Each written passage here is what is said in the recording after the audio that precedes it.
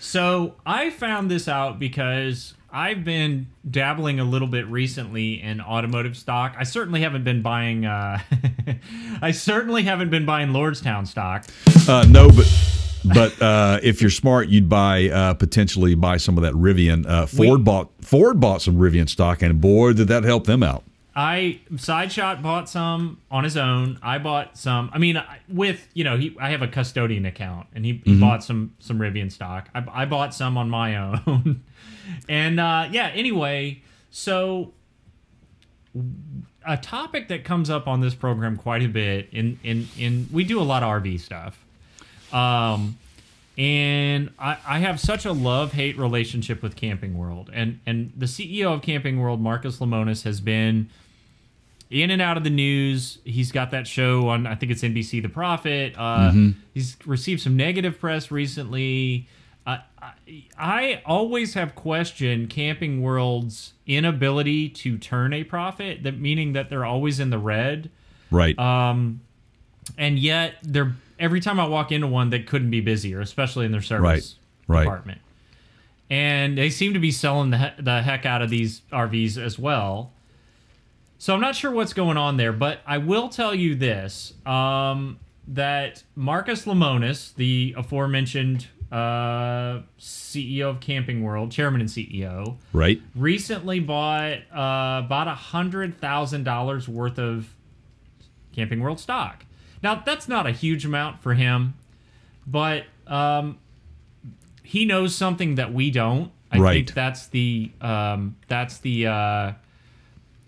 reading in between the lines that I have done. That could it be some of this EV technology that they've been partnering in? Who knows? But there's something that he thinks is worth buying Camping World stock for today, so that he can realize a gain in the near future. Now, it may be 6 months, but it's probably not going to be 6 years.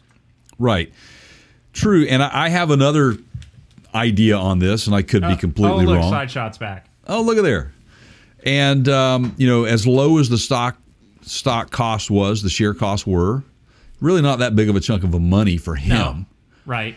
But it draws interest to the fact that he did buy this, right? Yeah. And eyebrows pop up and go, should I be buying this? let me buy a little bit of this as well. Do you think maybe that this is his way of driving up his shares, just by kind of maybe making people think that there's something going on? There's not really. I see. So it's a little bit of a poker bluff here. Yeah, because he doesn't have a whole lot to lose here, but he's got a lot to gain by purchasing these at such a low cost. That's another point. So he knows and expects that things will probably stay the same at the very least. Right. In the next short-term future, right? Because he knows the market trend right now, what's going on. Yep. You said it in the beginning of this segment, which is how surprised you are with some of the shenanigans that go on, as busy as they are, is the fact that they're backlogged on getting orders out for some of these RVs. They can't even, they can't fulfill orders. That's not it. It's a good position to be in. It's a bad position to be in. But maybe there's some stuff going on to where they need a little bit more investment bump, and maybe he's doing this to kind of help. Hey, come along for the ride here, and in his way of doing it. I don't know. There's nothing official on it. Well, the bottom line is that decision did not happen in a vacuum. So he didn't just wake up one day and go, "Why are you kicking me?" I'm not kicking you. Oh, sorry. No, he didn't just wake up one day and go, I think I'm going to buy some more shares of stock of my company. Right. Like he had there's a motivating factor that he has some knowledge of. Now, the Securities and Exchange Commission monitors that, so you had to be careful, right? There's some strategery going on here. Yes, for sure.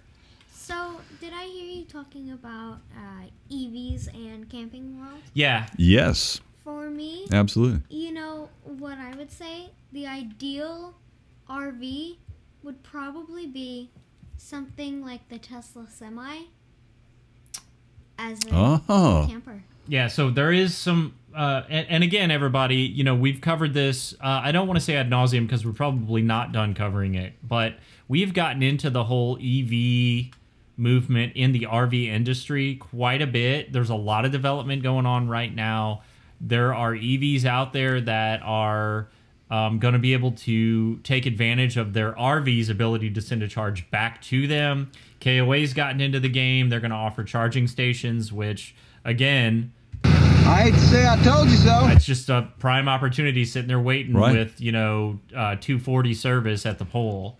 So, yeah, we're not done. So, well, it'll be interesting to see what happens in the coming months and years, right?